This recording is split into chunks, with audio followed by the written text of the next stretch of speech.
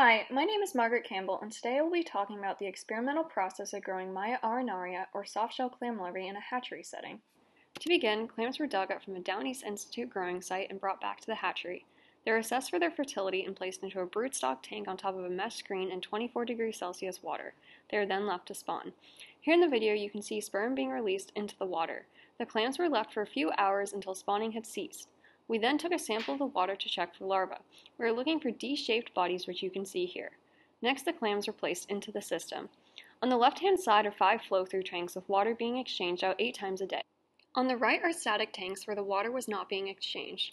I hypothesized that the flow-through tank would have better growth than the static because of the constant exchange of water, which allows for waste to be taken out and let the animals have cleaner water. Every second day, the water was drained down and the larvae were counted and at 2 points toward the end graded to assess their different sizes.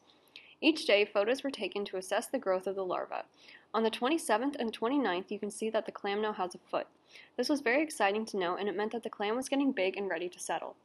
Overall, the results show that the flow-through tank had better results. There is some degree of error to the sampling and counting method. However, the results continually show that the more stay alive in the flow-through than the static system.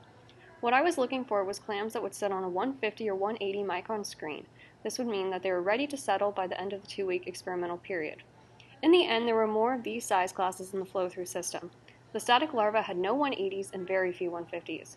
In measuring the 2 tanks, 24 samples were taken of the static with an average of 197.91 microns.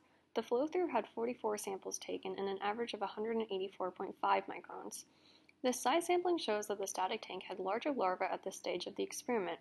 Days later, however, the numbers changed and the flow-through had a higher success rate with more larvae sitting on the 180 screen than the 150.